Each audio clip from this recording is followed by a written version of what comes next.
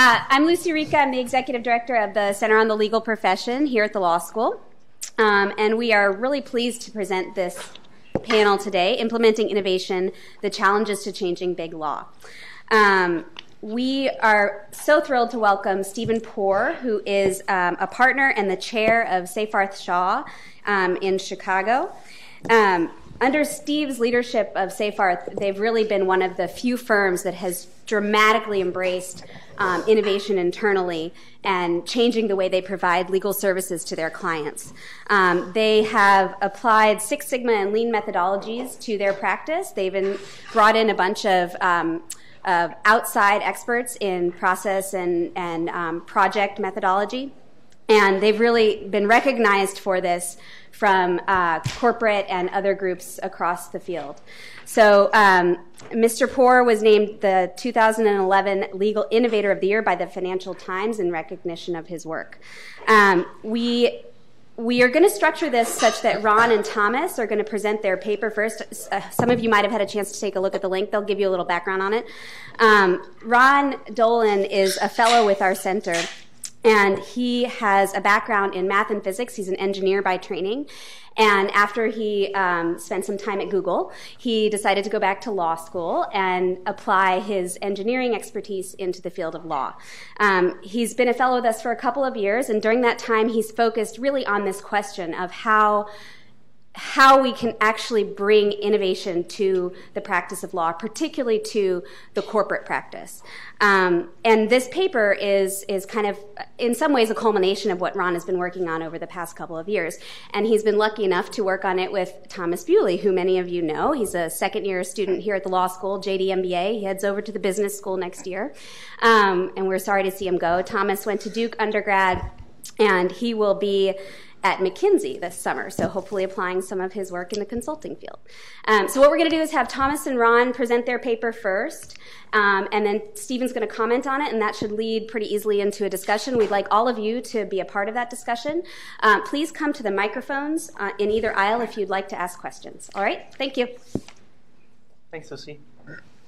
Well, let's just go through. I had spent some time early on with here looking at technology, computer science PhD, and trying to figure out why law was not really picking up a lot of the technology that seemed to be out there. And if you compare with like medical informatics, et cetera, what's up? And it's actually been quite a lot of work to look at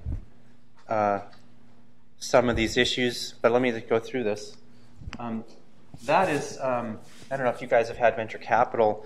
That's broad-weighted anti-dilution formula when you have down-round financing, so that when a startup is worth less currently than it was worth the last time it got financing, and so the new people they're getting shares for less than the old people. Oh, hi, Margaret. And how do you make it fair to the people that had put money in before based on how much they put in and all that? So when I saw that, I saw a formula, and I thought that was kind of interesting, and so I reshuffled it around, and then I did that with it. And I think part of the issue is the mindset that we bring as lawyers coming to law. It's hard to explain, but it's more about that. And the engineer kind of is looking at the structure of the information a lot.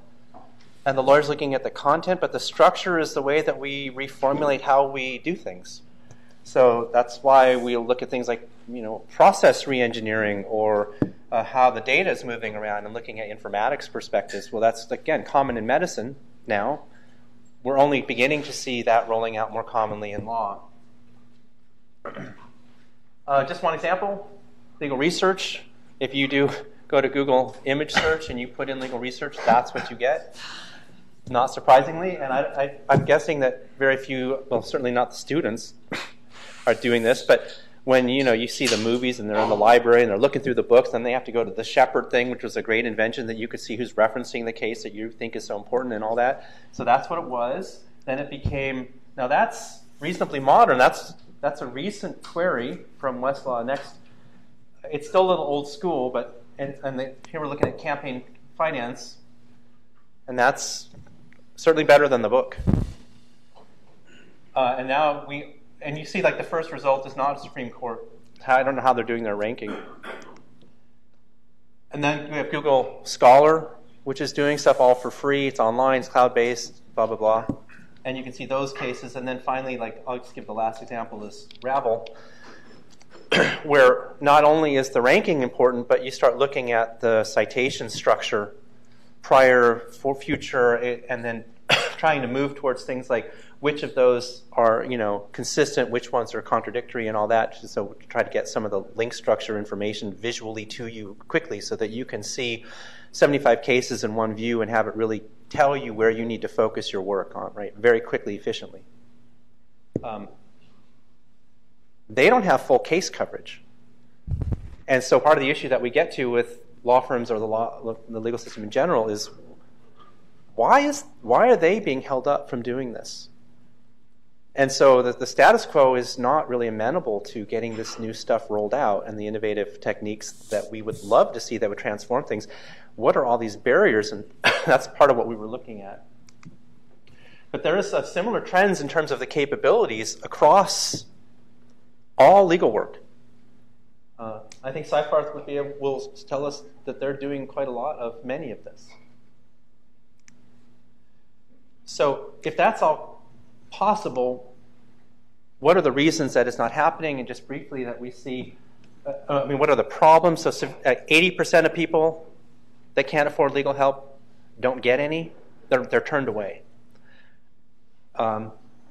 We have the middle-class market. If you talk to LegalZoom about the billions and billions of dollars that have been sitting on the table because people want to spend a few $100s, maybe it's $500 for an undisputed divorce, rather than having to go spend $5,000 or something. Right? So we're starting to see that, but then they're up against issues around like unauthorized practice of law, that they can't help you pick your form, stuff like that. Corporate clients arguably are paying quite a lot for the work that they're getting, and they want to address that. We'll talk more about that. Underemployed lawyers, when people are needing help, there's a structural problem, right, in the legal system. I'm guessing you've seen some of these things before. And associates clearly are spending time, or in the past have spent quite a lot of time on things that they hate. And that doesn't make a lot of sense. I think that that's addressable. And then finally, like I said, the technology adoption is slow. So you want to take this? You want this for me? Go for it. Okay. It's not a single problem. It's why legal aid clinics don't pick up technologies is different from why courts don't, or from why big law has hesitated. It's an ecosystem that has evolved around inefficiency, focusing on some form of notion of quality and comprehensiveness, and it's not really. Yeah, so the reason that the courts are having a lot of hard time, like I say, very different than legal aid, et cetera, and there hasn't been a lot of incentive. So, and then I think that lawyers bring, law students, when they're selecting law, the personality types typically that have come into law have really focused a lot on, as we would think of, risk aversion and predictability. And part of the issue is that predictability in the substantive law is then mapping into the same old with the processing in law. And those are separate. In other words, we want outcome predictability, but we don't necessarily want to stop doing new ways of getting to a result. There hasn't been a lot of accountability. We'll look at that. Then the self-regulating guild, the way that telling LegalZoom that they're up against unauthorized practice of law, or Washington has rolled out these triple LTs, that these legal aid people, basically like nurse practitioner equivalent, and the bars having fought this because they're afraid that they'll lose money and can't see the business model that allows that to be a pipeline into the law firm. So we'll see how that rolls out. It's always the right time to wait. It's been a supply-driven market. So now we're going to look at innovators. I'm going to let Thomas take it from there. So what Ron and I were trying to do is see how closely, if at all, Clayton Christensen's Innovator's Dilemma framework maps onto big law, and what lessons big law could learn from that. So if you're not familiar with it, in the late 90s, Clayton Christensen was a consultant turned PhD in management and then HBS professor, came up with this Innovator's Dilemma framework, where he said there are technology can serve two purposes. It can either be disruptive or it can be sustaining. And sustaining technology is going to improve existing products and established products in the marketplace, and it's going to improve them along the performance metrics that are valued by the mainstream customers. Disruptive innovation, on the other hand, often leads to worse products at first, especially along current performance metrics, but it either taps into a new customer base or it addresses a fringe component of the marketplace, gets a toehold there, and then can improve its quality over time and start going up the value curve. The disruption then occurs in that last step where after incumbents sacrifice the low end of the value curve and the low margin work, the disruptor, who now has a toehold, can improve the quality of the product and chase the incumbent up the value curve and start delivering products to new customers. So we wanted to see how this applied to law. One of the main features of the disruptive innovation framework is going to be the values, processes, and resources that are inherent in a firm. So just to give you an example of disruptive versus sustaining, if you look at the camera industry in the last 10, 15, 20 years, 15 years ago, a sustaining technology would have been improvement in the lens quality or ability to tinker with shutter speed or aperture. It's going to lead to higher quality photos. You could even have higher quality film that's going to deliver higher quality photos. Well, when digital cameras first came out, they actually took very bad photos, but they gave people the ability to immediately review a photo they took. It gave them the ability to select which photos they brought to a camera shop to be developed, and it also allowed them to store them digitally rather than in photo albums. So it created new performance metrics that then became valuable to a certain set of consumers and allowed over time for digital cameras to improve and eventually become equivalent, if not better than, their regular analog counterparts. So the values, processes, and resources of firms can really affect their ability to innovate. And we wanted to look at that with a little bit of law. And looking at the big law market right now, it kind of relies on its agility and opacity to serve clients. When a client comes to a big law firm, it's because they need either staff augmentation or for capacity reasons, or they need expertise in something. But there's a little bit of the traditional model of big law is the expert, and a non-expert is coming asking for that information. There's also the issue of why law firms exist in their partnership structure, and one of the academic justifications for it is a reputational bonding, that there's an information asymmetry between a purchaser of legal services and a provider of legal services. So how does a company know if the law firm it's hiring is good? It relies on prestige or proxy for rankings. One way for the firm to do that is it's bonding itself in a partnership model where originally everyone was liable for each other's debts, and they were very selective about who they brought into firms, recruiting from the top schools, and the top schools are recruiting from a certain LSAT and GPA pool, and there was a certain selection process that ensured quality, but the quality was by proxy. It was just a reputational issue. So now we have a few of the external pressures on big law. One of the big things is the agility and opacity argument is not nearly as strong now as it was 20 years ago with the rise of in-house counsel. Consumers of legal services are much smarter. There are in-house departments that are entirely from big law trained associates and partners. So they're much more informed customers. And then we also have new entrants into this. The two types of disruptive technologies could be, like I said, attacking the low end of the market or attacking non-consumption. On the low end of the market, you have things like LegalZoom or legal process outsourcing and getting at some of that low margin work. So it'll be a question of how big law responds to that. And then, as Ron highlighted, the non-consumption, the market could be ripe for that based on the access to justice issues that Ron mentioned. 80% of people who can't afford legal services don't get them, and that's becoming increasingly unconscionable in the ABA's eyes. and might be a little bit more ripe for new entrants. Okay, so we'll hear from Seyfarth on this, but I think that some of the values that are coming in terms of what law firms have to accommodate are things, and you see this across the legal spectrum. So some of the stuff, because the inefficiencies just kind of dominate no matter what part of the legal system, you see a lot of the similar problems. So unbundling, for example, is useful both for a consumer to take on, go to a lawyer for this one piece, and then I'll take care of the rest of that. But in-house is doing something similar. So they might farm out e-discovery, while before they might have just gone to one law firm and said, just take care of this litigation, and now e-discovery is going to a separate company, and then that's going to be handed off. But that's a huge chunk of billing there. That unbundling is taking away some of what was cash cow. It's a little bit of a problem. They want systematized work where possible, so where things are being done over and over and over, we don't want to keep doing this as custom work.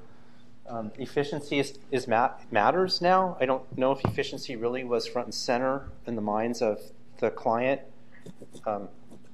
20 years ago, and now what we see is this metric-based ROI. Law firm in-house is now being held to account for being just another cost center at large companies.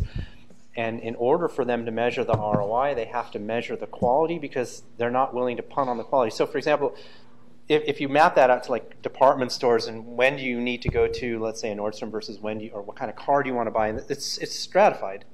And we don't see that kind of clear stratification in legal service delivery yet. And part of that is quality, being able to measure this. So if Google's going to one law firm and that firm wins, and they go to another one and they lose, that's not a sufficient way of measuring total return on investment or the quality of the work, because you can't run the same case through multiple venues, right? So quality over cost as a measure requires measuring quality. So that's my kick on that one. Let's see. This was what we kind of came to. Do you want to talk about this? Sure. So, one of the things we discuss is how much does the business model of a law firm need to change? Will they need to be looking at reorganizing the people they have, looking at new markets, whether it's working with consulting with in-house departments and helping build out in-house departments, or moving towards more of a project management and legal technologist role. And Seyfarth has done this with Seyfarth Lean and getting into a little bit more of the process and project management. And we're also looking at the function of big law. Sure. That one. Yeah, and the function of big law in society. We think it's still there are these protectionist issues we can look at, but it's important to realize the function the firm serves. It's still going to be a better use of expertise to house that in a firm model rather than bring it in-house entirely. There are going to be companies that do a significant amount of M&A, but staffing in a full M&A department inside a company that can handle all the transactions might not be efficient if there's a downturn in the market and there's fewer acquisitions. So housing lawyers as an external model and a kind of amalgamation of expertise in different areas is still going to be valuable. And looking at the change in model, it might be a little bit more of a push back to a one-stop shop of ability to serve clients across the globe in a wide array of areas, or looking at some that have gone more towards the boutique route and only being good, specializing in patent litigation, for example. So looking at how these different shifts in business model are impacted by the disruption that could be there. Part of the issue that we were trying to get at is when in Innovator's Dilemma, a lot of the incumbents end up failing. And we were just trying to figure out whether that's what we're looking at with big law, and the conclusion is it just doesn't seem likely. Because of what's being delivered is coming from the heads of the lawyers, because there's an efficiency of pooling the experts together at a firm.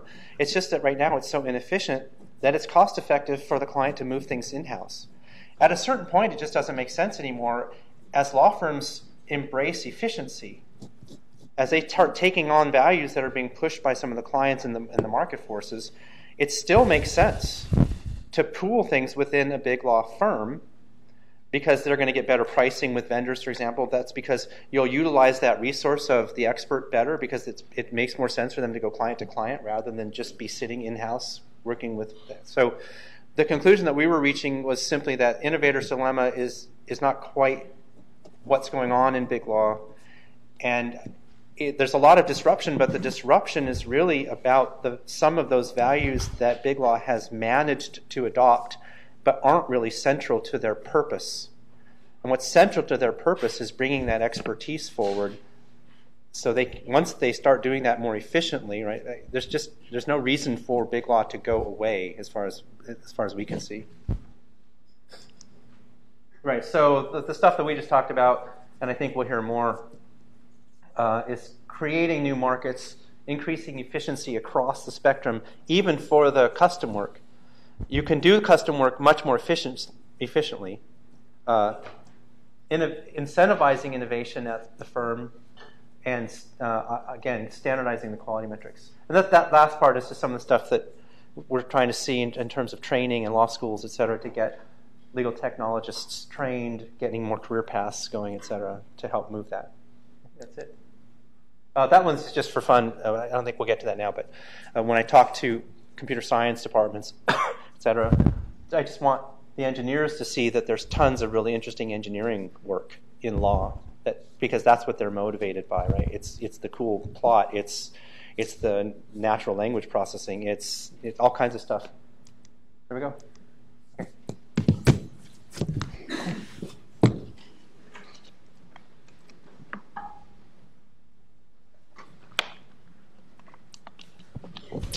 Thanks. I'm going to stand. I'm a bit of a free-range speaker, so it's a little easier if I kind of wander around. Thanks, Ron. Thanks, Thomas. I think the paper is really fascinating stuff, and I assume all of you've read it. If you haven't, you should. I'm going to talk a little bit about our journey first, and then talk a little bit about some of the things we see happening out in the marketplace. As Lucy sort of set up, we're a firm of about 800 lawyers. We're in 4 countries. Most of our presence is here in the States. We've been on a journey for a very long time. It feels like a very long time to try to transform the way we think about the practice and the delivery of legal services. It's an effort now to redesign the service delivery mechanisms to do some of the things Ron and Thomas have been talking about in their paper. So we started experimenting with a number of different things, and about 10 years ago settled on essentially Lean Six Sigma as a way to begin to think about the delivery of services. That's been a journey that I wouldn't describe as linear. I would describe it as sort of not circular either. You move forward, you don't necessarily move backwards.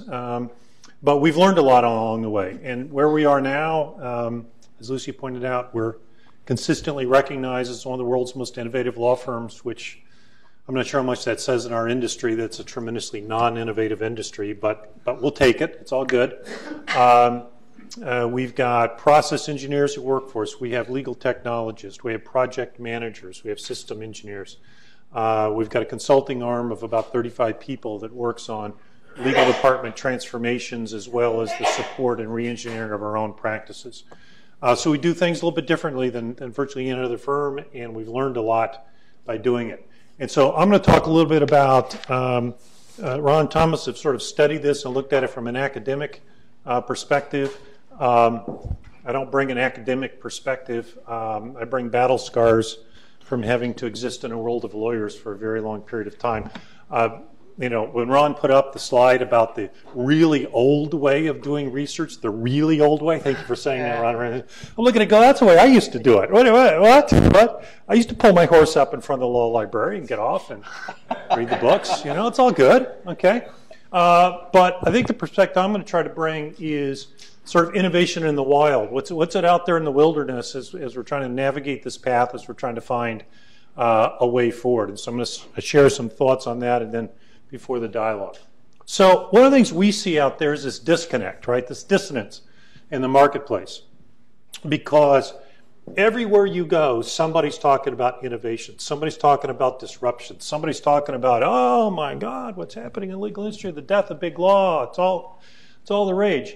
And yet we see this dissonance happening in the real world. And I'm sure as Ron and Thomas have studied it, they've seen the same thing. So Altman Wild, for example, did a study. They do one every year, and if you don't look at it, you should, because it's got some really interesting data and stuff associated with it. They've done it over a number of years, so it gives you a continuum of data. 93%, the most recent, of law firm leaders, and that would be people like me, I suppose, believe that practice efficiency is a permanent trend. Okay, that's pretty cool. All right, we're all going to do what Ron says we should do. Well, 37% identified that they're changing their strategic approach to drive more efficiency. So 93% say it's a permanent trend and 37% are doing something about it. And I'm willing to bet that 37% isn't really 37%. I bet it's lower than that. But, it's a survey and, there you go. You can't read the number up there, I don't think, but 63% when asked of firm leaders, when said, why aren't they doing more to change their service delivery model? 63% say clients aren't asking for it. Okay? And yet $1.1 billion in spend last year got moved from outside law firms into in-house. That's addition of $5.8 billion the year before. So the purchasers may not be using their words to say change. And you think about it, why are they going to say to me, as a leader of a law firm, you just need to change the way you're doing business, and oh my God, there's a lot more money we're going to give you. They're not going to say that, right? They're speaking loudly with their money. Okay? As Ron so rightly pointed out, we've moved into a demand-driven world. So from our perspective, as we look at what's going on in the market, one of the things we think needs to happen is we need to look outside in. Now, what do we mean by that? Okay, it goes to the demand-driven point Ron and Thomas are talking about. As lawyers, every law firm says we're client-focused. We have great client service. Oh my God, we'd run away with our clients if they would let us do it, right? Everybody says that. And there's some validity to it, okay? It's great, okay? In the traditional sense, we're a service industry. We need to serve our clients. But when we talk about outside in, we mean something deeper and more profound than just simply being good client service people.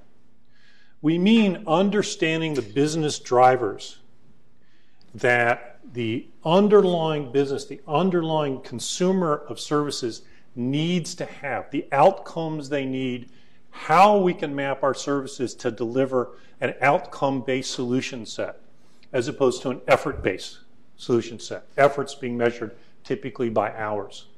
Right? So how do we move? So how do we really look at it? So let's take that microscope, let's turn the prism, and let's look at what we see going on in the marketplace. So we see a continuum on legal departments and the way they're thinking and the way they're behaving and the way they're acting in response to a lot of the things Ron put up on the market. If you begin to think about it, businesses exist in an increasingly complicated world, right? They exist in a highly competitive market. They exist in a global market. They're managing risk in a very material way. Most in-house counsel are trying to raise their strategic value into their organizations as well as handling the operational pieces, and every legal department has operational things that need to get done and need to get done well. Right, so they're existing in a complicated. And at the same time, to Ron's point, even though they're trying to demonstrate their ROI, they're viewed as a cost center to the business. So the amount of resources devoted to legal departments is getting tighter and tighter. Yes, the spend is going up, but it's not going up in the same ratio as the growth typically of large companies. Okay? So their demands are higher, and the resources they have to spend are less. So how are they responding to this? And we see it as essentially a stair step. Okay? And this isn't a perfect model. Companies fall in different spots, and everybody is unique. But there's a call and response here. And I think one of the reasons you're seeing a lot of law firm leaders saying clients aren't asking for it is that the maturity of the transformation of legal departments is proceeding apace but has not accelerated up the stair steps. So what do I mean by that? If you look at the bottom two, all of these are things we're seeing in the market. If you look at the bottom two, more for less and convergence, this has been around now for a fair amount of time in the market. More for less tends to the call and response. They tend to use procurement. They're using alternative fee arrangements. They're trying to drive efficiencies through process optimization. Convergence, where they're consolidating their legal patterns. They're trying to drive efficiency through volume and through reducing. These are price plays, okay? This is a way of trying to get legal services delivered at a lower price point. And if you begin to think about it, those two models don't require enormous change in the way a law firm operates. Yeah, it puts pressure on hourly rates, okay? And certainly back in the good old days, back in the golden days, which I wish I'd known they were golden days at the time, back in the 2001 through sort of 2006 time period, law firms made their money simply by raising rates, never bothering to raise value, never bothering to get better at what they're doing, just charging more for it. Yes, we feel pressure in the industry, but it doesn't require fundamental changes in our business model. And so you see law firms out there looking at things like consolidating their expense side, putting their work in a lower cost price center, raising the ratios of secretaries to attorneys, doing the price control pieces. It gets more interesting, though, as you begin to think about the next steps that we're beginning to see and have seen, I guess, for a little bit of time, law departments begin to execute on. Unbundling, disaggregation, whatever you want to call it, is sort of the next step. This is really a response to now the increasing multiplicity of alternative legal providers out there. The Axioms of the world, the Ravels of the world, the LegalZooms of the world, the Lex Machinas of the world, et cetera, et cetera. You're beginning to see, as they're looking to disaggregate services, people beginning to fill those gaps. And you see beginning to put pressure on the law firm model, to which most law firms are not responding. Okay? They see it, they understand it, but they're not feeling it as change. The trend now is we're moving to make or buy. Now law departments, particularly, are beginning now to say, okay, we disaggregated our work. We're now beginning to make selection decisions based on what we ought to provide in-house, what we're going to send outside in a disaggregated buying environment. This is a pretty significant chance. Now, I'm old enough to have seen a number of cycles. I remember this back from a number of years ago, and there tend to be company politics and trend lines that affect this make or buy decision, and it tends to be a bit cyclical. But what you're seeing, I think, is a pretty significant change in the way law departments are thinking about how their staffing and driving matters. I agree 100% with what Ron and Thomas have concluded, and I'm glad they concluded there still remains a future for big law. So thanks for that, guys. I appreciate that. There is, but we're seeing now a fundamental shift in the way law departments are thinking about it. This will, in my judgment, begin to require law firms to think differently about how they're staffing and driving efficiencies to meet this channel. The cool part, though, is what the really sophisticated buyers of legal services are doing, is they're remixing the work. Okay, so think about this for a minute. You need to begin thinking about this as a legal supply chain. Okay, it's not just disaggregated pieces. Okay, you need to think about it as a consistent chain of legal services value delivery.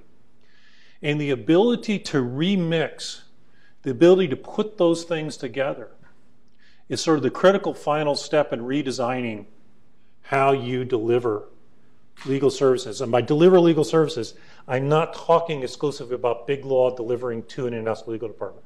I am talking about the combined resources of alternative legal providers, big law firms, small law firms, in-house counsel, to the consumer of legal services. This remixing is, to me, the critical last step. And it requires, in my judgment, a pretty fundamental rethinking of how we deliver legal resources. Using process, using people, using technology platforms, using those particular points. We've not seen a lot of companies. We've seen some get to this final step. We haven't seen a lot of them. As we see companies move along this line to a greater and greater extent, and I believe they will, the pressure that Ron talks about on the fundamental business model of law firms. Yes, there's protectionism, and yes, there's some underlying economic reasons why the model works. And yes, dear Lord, we're dealing with lawyers and getting them to change. You all are, I'm sure, going to be different, but oh my God, it's something to behold. Okay, so they're built-in barriers to the type of change and speed of adoption curve that we would see in other industries. But having said that, as we move to more of a remix environment, we're clearly going to see more of a demand for people thinking differently, for thinking about the business differently. And we tend to focus a lot on technology and technology solutions, okay? And they're cool, okay? Ravel's very cool, okay? I love what Lex Machina is doing, okay? And you all got securities litigation project here at Stanford that's really cool, okay? But the crux of all of this is thinking about it as a process. Thinking about this legal supply chain as an end-to-end process that can be designed and redesigned to drive the outcomes, the efficiencies, the effectiveness that the underlying consumer needs for the business. And there's a role for technology. Okay, I'm as entranced with AI as anybody else, and I hang with the Watson guys, and it's all really cool. And I'm sure one day we're going to be sitting in your office, and the voice is going to come over, and it's going to say, I'm sorry, Dave, I can't do that. Right? Oh, come on. Come on. You got to give me something on that. Somebody's seen. Geez. You're all, God, I need more people my age in this room. Okay. Thank you very much. But we're not there yet. We view technology as an enabler. We view technology as a part and parcel to make people better, more efficient, faster, and more effective. And it's all tied together, in our judgment, with process and rethinking the process engineer, the redesign of the services. Because if you think about it, this legal supply chain is a process, okay? Right? And by process, I mean the choreographed nature of the delivery of art. Yes, there's moments where this inspiration, this spark, this magic that happens with great lawyers needs to happen. And it needs to be recognized, and it needs to be celebrated. And yes, in a for-profit organization, it needs to be paid for. But it's part of an overall process of delivering. And as we remix services and we think about it as a process, it gives us the ability to begin to put pieces back together. And for law firms that are able to play in that environment and shift their thinking and to be able to adopt a way of delivering services in a new design set, I think there's tremendous opportunity, tremendous potential. But you're going to see firms not be able to adapt that for a whole bunch of reasons we can talk about if it's at all interesting. So anyway, that's sort of what we see out there. Ron talked a little bit about big data. I'll just touch on that a little bit. In his paper did anyway. Went too fast there. Yeah, we got big data problems, but they're not big data problems. They're big data problems. I call it little big data. Little big data, absolutely. You'll see up here. There you go, small data, right?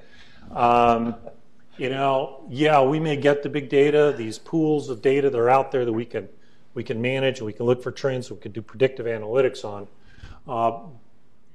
But the legal industry is so far behind. Part of it is resource allocation into legal departments. Part of it is just the dinosaur effect of lawyers as a typical. We need to solve this problem, and our advice to clients is let's start counting stuff. If it's important, you start counting it. Cycle time may matter. So let's start counting cycle time, okay? And begin to measure and begin to develop metrics. As you do that over time, you can come up with metrics and analyses that both evaluate the quality and effectiveness of the work, measured against outcomes required by the client.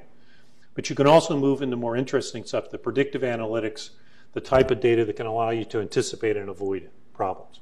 So we see all kinds of interesting stuff. Some firms are going to adapt to it, and I like the use of your terminology. Disruptive scares lawyers, right? So we don't go there.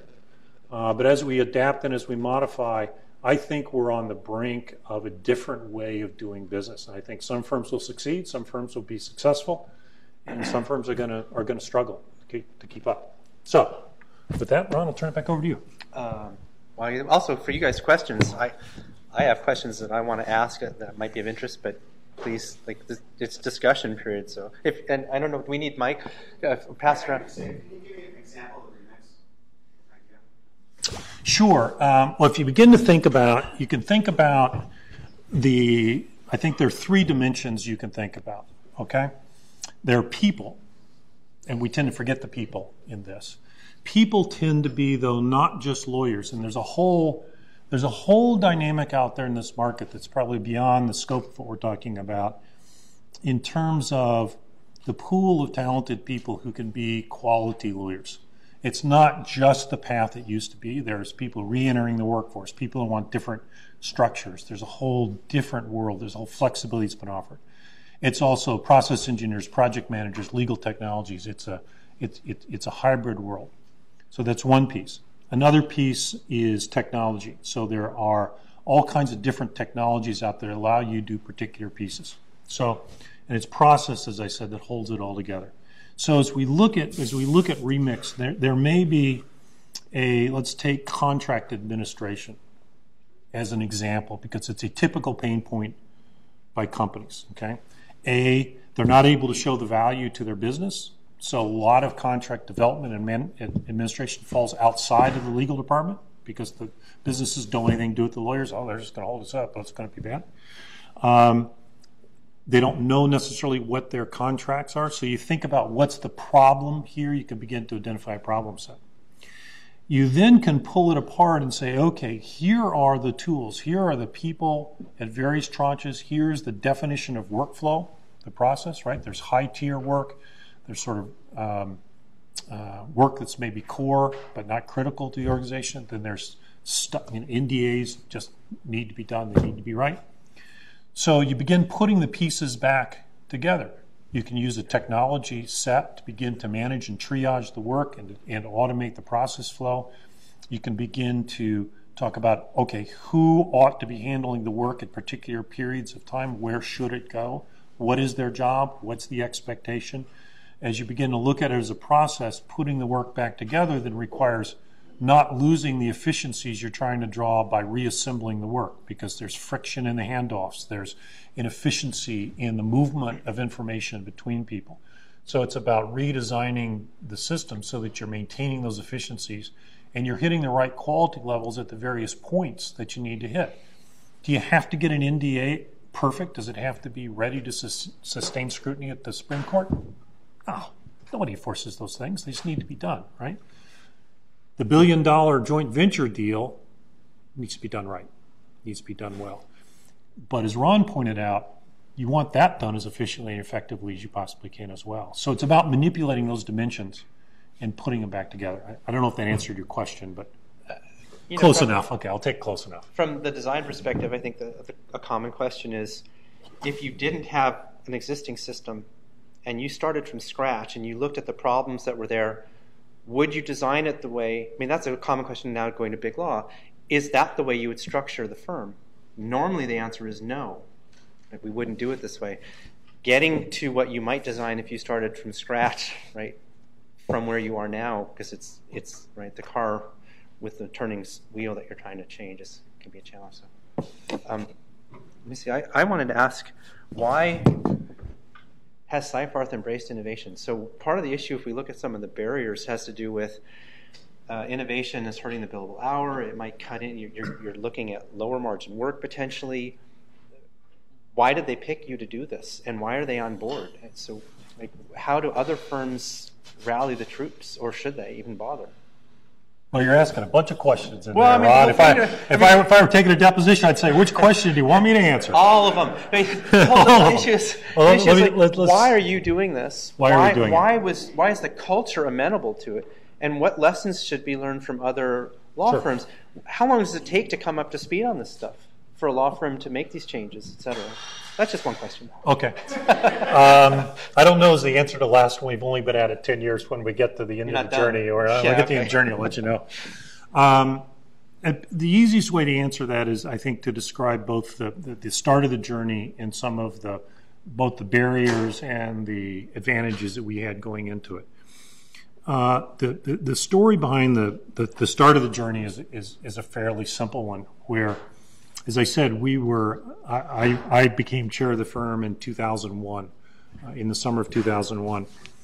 And putting aside the sort of the entry point, the economy was going well, the business was going well. It was, as I said, in sort of the 2002 to 2006 period, it was, in some sense, the golden age of law firms. And you would go to the pundits and they talk about, oh, all these levers of profitability, the only one you're pulling are the rates, kudos, that's great. And I certainly began to develop this core belief that there had to be a better way. There had to be a better way to do services. How sustainable could that business model possibly be? And it turns out it's more sustainable than I would have guessed. But how sustainable is it? Why is it that our industry is relatively immune from the variables that affect virtually every other business?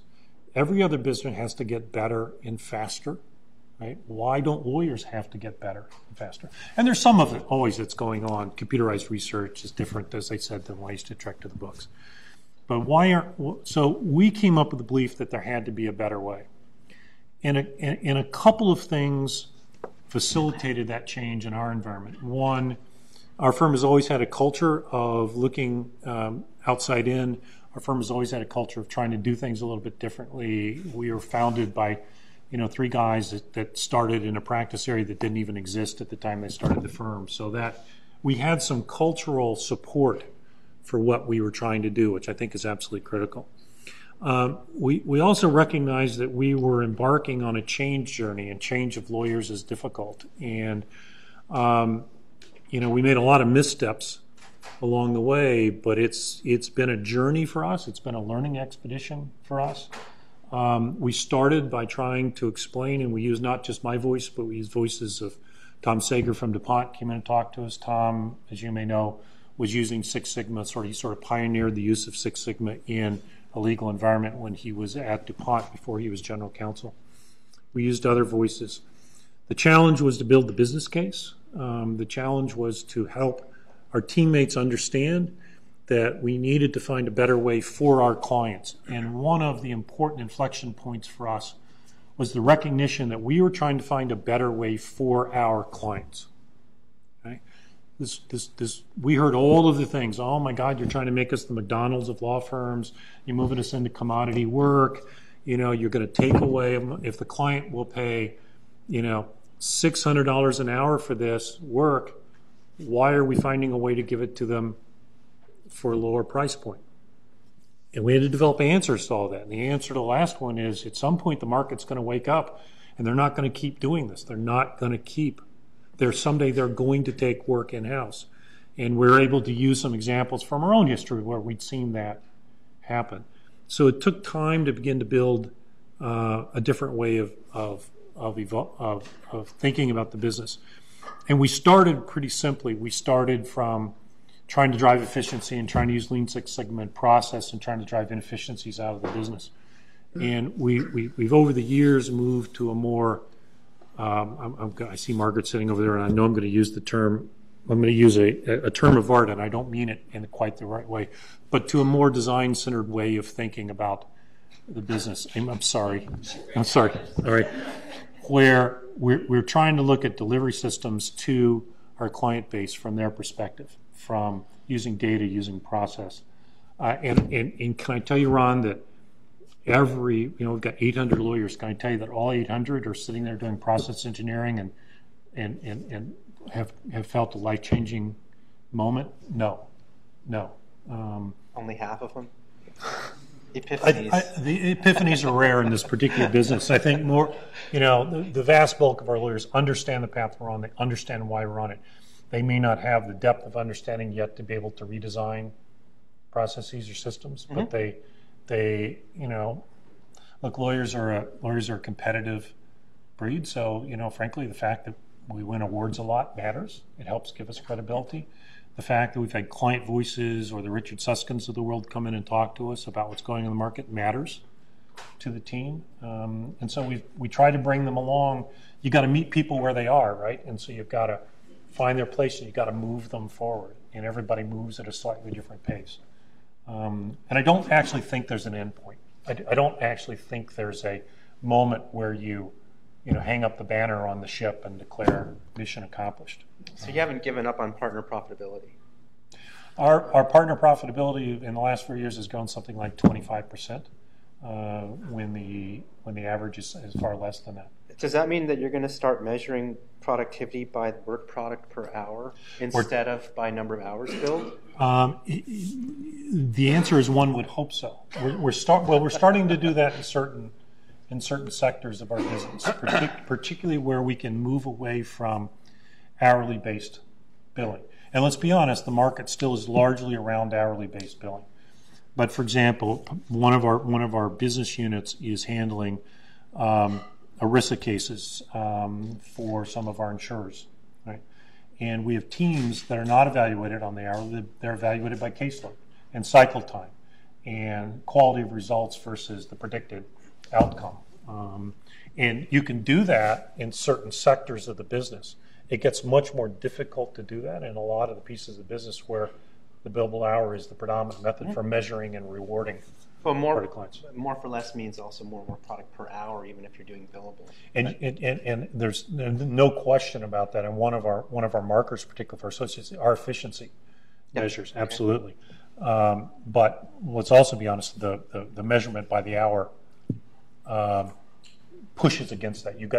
It's an inhibiting factor to driving efficiency in the market. There's a question. The only reason we ask about mics is just because we want it on the recording, but we'll repeat the question, so go ahead. All right. My question is, when we're talking a lot about products and services that we introduce into the legal field, that would be helpful. For you and running your firm, is there like a particular product or a business that if you had a magic wand, for example, you could just create right now, what would that product or service be to help you get your firm where you want to go? The question is, if I've had a magic wand, what would be the product or service that I would create? Yes. It's a great question. I'll give you two answers to that. One is some magic potion to make sure so that everybody would take and they would see life the same way I see it. That would be really cool. But I don't know that that's out there. I think there's really interesting technology development around, I think AI may be overstating it, but around natural language, around some of the things that technology can do to speed the delivery of legal services. And if I had a magic wand, I'd leap us forward about 5 years to bring some of that technology forward, really speed it.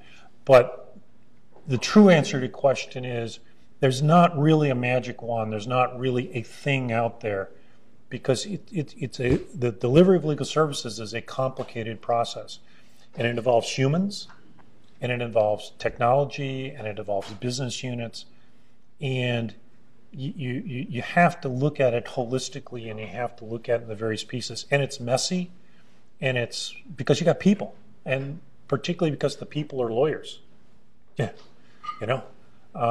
and so there's no one thing I think you can point to. It's a lot of things you got to put together.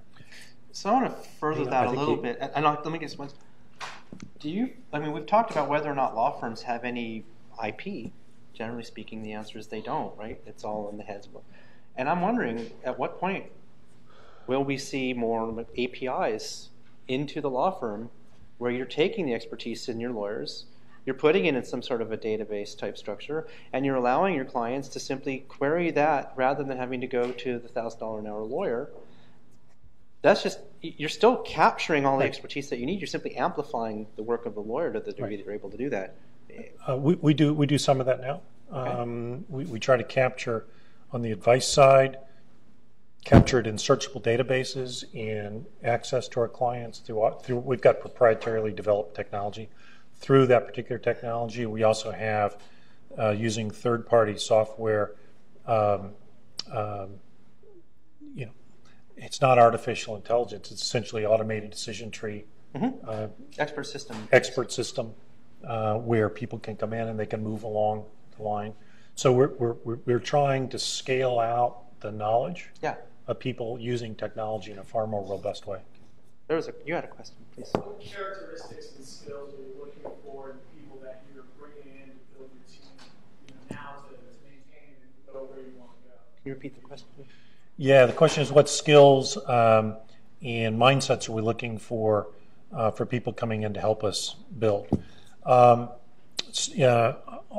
start. I think I can answer it this way, which is you always start from the premise that you need excellent lawyers. You need people who are really, really first-class, skilled lawyers. That's a foundation off of which everything builds. You want people, we've got very clear core values in our organization built around our clients, built around innovation, built around collaboration, built around commitment. You want people who have those values, who share that mindset. But then you want people who are willing to think differently, willing to be open-minded. We don't need them to come with the mindset of how you manipulate these dimensions, but we want them to recognize that there has to be a better way. And we get a lot of people who come to us that sort of know what we're doing and want to learn more about it and find a better way. Margaret? Question. So obviously the legal industry is quite competitive. How does Seyfarth think about how much it shares with, outside of its own walls, to kind of put the industry forward and kind of set those new metrics, set those new standards of what good kind of that remix and practice looks like without kind of giving away everything you've invested money in for your competitors? Yeah, the question is how much do we share what we're doing in a competitive marketplace? And at the beginning, we kind of worried a lot more about that, frankly, than we do now. Because the market is changing so quickly, we've realized that it's a very difficult path to go down. And so while we don't share a particular process map, or we're not going to give anybody the code to some of our proprietary technology, at the same time, I think we feel an obligation to share our experiences, to share what we've done, what we've learned. I published some essays on medium.com trying to talk about that experience. We're trying to do more thought leadership. I think that we feel an obligation to try to give back to the industry. What people do with it, I don't know. But we've learned a lot over 10 years, and we're more than happy to share what we've learned. It's not the worst marketing message to say to your clients that you measure performance based on work product per hour rather than number of hours billed. It's not, and we hope it helps them get away from measuring us based on the number of hours billed. I know you said something about incentivizing efficiency as some of the performance. Can you speak to whether or not there's any other, how do you fund R&D? Do you have issues with your partners in terms of embracing a certain amount of giving back towards the development of research development, or is that really different there? So last part of this, because I do these multi-part questions apparently. The percentage of budget typically that's going to R&D is, I think, with law firms, some marketing budget's 3%, R&D maybe 1%. You just say that sounds about right. Yeah. Okay. Yeah. That's a question that comes off of that. So we just saw in the news this morning that Denton's has started the subsidiary innovation lab, and part of Christensen's framework is that the incumbents cannot innovate internally. They kind of have to do it outside of themselves, which maybe is what Denton's is getting at. And it kind of goes into Ron's question too. So in terms of how you guys are looking at R&D and also kind of what you think of this new endeavor by Denton's. Sure, set me up. Let me talk about R&D first. We're tag teaming. You're tag teaming. Oh my God. Yeah, R&D is a challenging thing in a law firm environment because you're a cash-based business, right? Mm-hmm.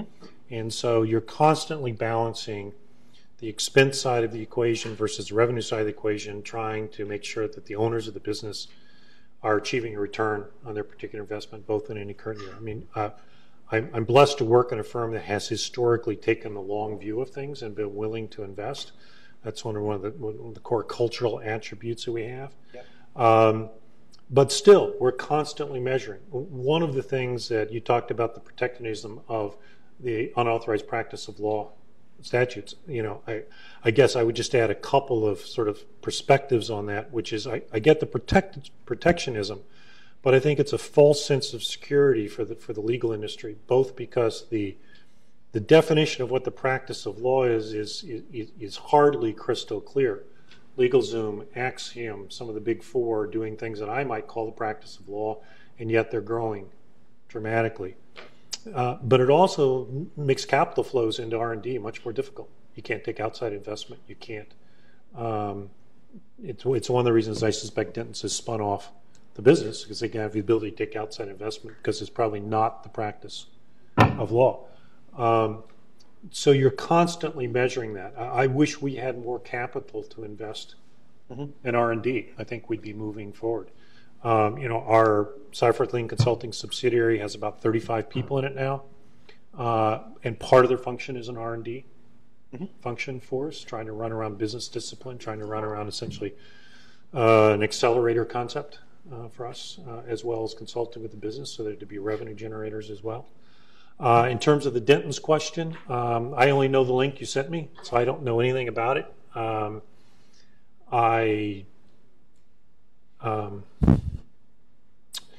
Copying is a form of compliment.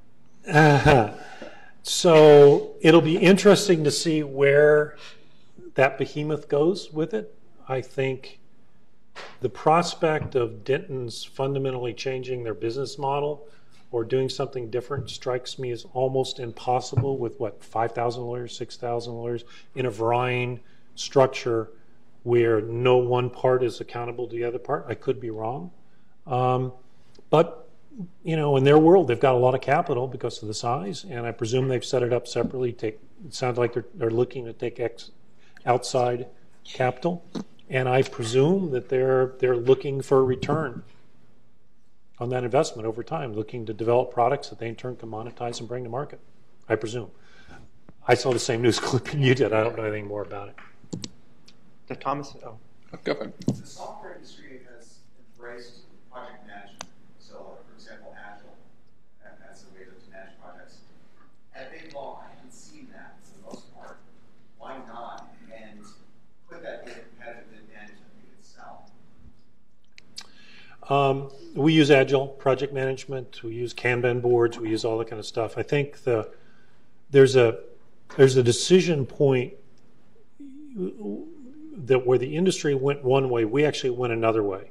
The industry sort of made a decision, let's train all of our lawyers to be project managers. And I can tell you sort of how that happened, and Brad Hildebrandt taking ideas from us, and Brad, God love him. I always thought that was a mistake because I think you're trying to boil the ocean. Project management is a profession. It is a skill set. And so we built what I believe to be the largest group of legal project managers, certainly in the country. And they use all of these skill sets. And part of the reason why it's difficult for lawyers, you've got all kinds of reasons. One, our minds don't always work that way. Two, language matters to lawyers. And for project managers, they speak in a different language. They talk about things. They use things. And when lawyers get involved in that, they start hearing all these words, and they go, "Oh my God, I mean, that sounds stupid," right? And they turn off for that. So you've got to translate that bit for lawyers. I think the various techniques that they use are perfectly adapted to the delivery of legal services. In fact, for us, it's a critical component for how we manage complex matters, streams of matters, flows of matters. Absolutely. As a software engineer, when I've spoken with a few firms about their own software development. And this is not just project management; it's just overall. One of the issues, I have to blog about this because I keep meaning to. I just don't think that law firms are the best place to develop software. Yes, that's a given, but they don't necessarily know that. There's a couple of issues, and one of them has to do with the infrastructure around the software development that includes testing and a lot of stuff, engineering work for design issues. They don't get it. They don't know that they don't get it. But it's a problem. But another issue is who they're willing to sell to, and it's just kind of inappropriate to develop a bunch of software at one law firm and think that you're going to sell to your competitors. Or they want to use it as a strategic advantage for competitively, but that doesn't work because you can't sell to the market. So for me, a lot of the issue is recognizing that the startups are a really good place to develop a lot of this stuff. And we see, like Allegory is somebody out of Gibson had been a litigator for years, then went and started doing litigation support software and is now selling it across the market.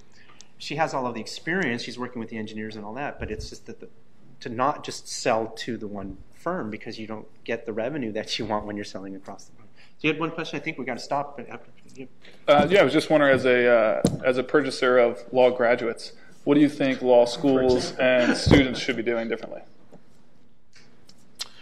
Well, that's something we'll be talking about this afternoon. I think a couple of things. I think that it's a different world now than when I started. When I started, it was enough to just be a technically great lawyer and work came to you. I think there are mindset changes that we need to be successful now. Bill Henderson from Indiana refers to it as legal integrators, right? The ability to put these pieces together to look more broadly. So some of the skill sets are setting our egos aside, and I know nobody from Stanford has an ego, I know that, but I went to Virginia and we had huge egos when we graduated, right? We live now in a multidisciplinary world, where we have professionals working with us who have degrees other than law degrees, and they bring tremendous value to us. So opening up our minds to be able to work with those skill sets, to adapt, to be willing to think about process, to be willing to think about these things, to learn, from them. It's not what you learn at law school, it's what you learn in the practice. And I think there's enormous opportunities. I have a daughter who's a second-year lawyer, right? And I'm proud of her being a second-year lawyer because I think there's tremendously interesting things this industry is going through and can become and will become over the years if we're willing to think different, if we're willing to approach the business differently and get our noses out of the books, recognizing that our clients have outcomes they need to be delivered and think differently about it. Thanks, everyone. Thank you. Thank you.